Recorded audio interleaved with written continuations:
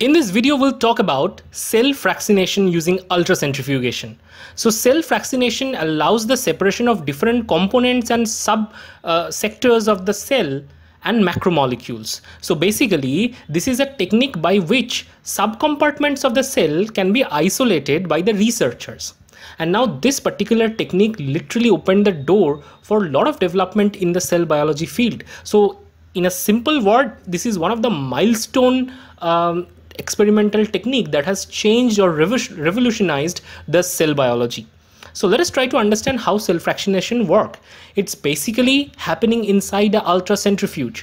This video is not to elaborate the principles about ultracentrifuge, but this is more application oriented. So imagine you have a cell lysate which has different components of the cell demarked by these different colors. You can see these components has different sizes and shapes. So this cell lysate would have nucleus, mitochondria, lysosome, everything all together.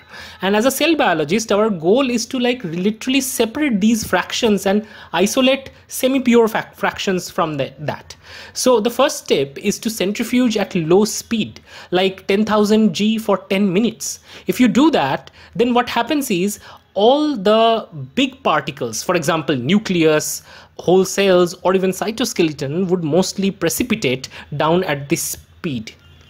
So one can literally take out the supernatant and take the pellet for further processing.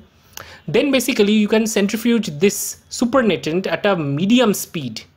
And in this medium speed, which means like 20,000 G for 20 minutes, would eventually precipitate a little bit more heavy components like mitochondria, lysosome, or peroxisome. So these components are less heavy compared to the nucleus or the entire cell, but still heavier than other components.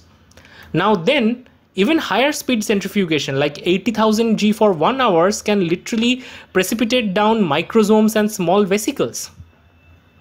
One can literally take out these supernatants and take the pellets for further processing.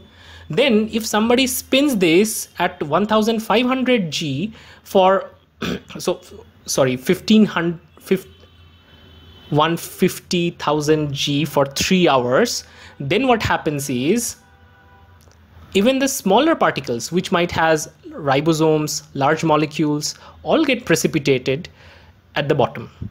So depending upon the time of centrifugation and the speed of centrifugation, different organelles and different subcellular fractions can be obtained. And this is very useful for cell biologists or biochemists to do subsequent analysis. Let us take some example to understand. But before that, let me tell you there are finer structures which can be separated using two modalities. One is velocity sedimentation, which basically separate stuff based on size and shape, and it is having a shallow gradient of sucrose, mostly 5 to 20%. So here is a sample mix, and after centrifugation what would happen is two particular subcomponents would be separated out. There would be a fast sedimenting component and a slow sedimenting component. And there is another thing called equilibrium sedimentation technique, where their density matches the surroundings and they stop at a particular density point.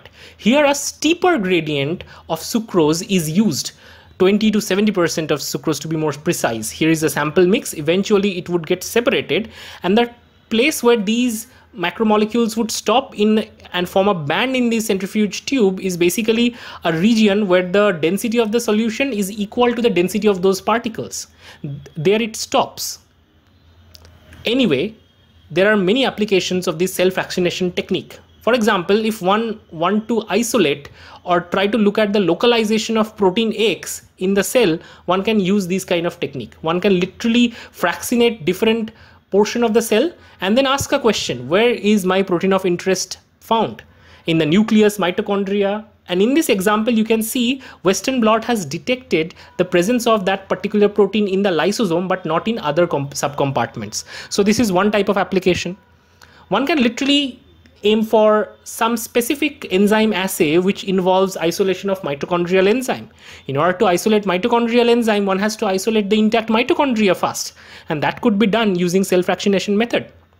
So here mitochondrial fractions can be extracted, then the enzymes that are present in mitochondria exclusively can be extracted for further enzyme assay. This is another application.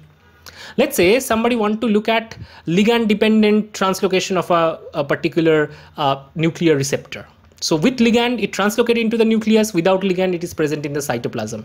If this is true, one can literally use the ultracentrifugation to create a cytoplasmic and nuclear fraction, and then literally probe for the protein of interest in the cytoplasmic or the nuclear fraction.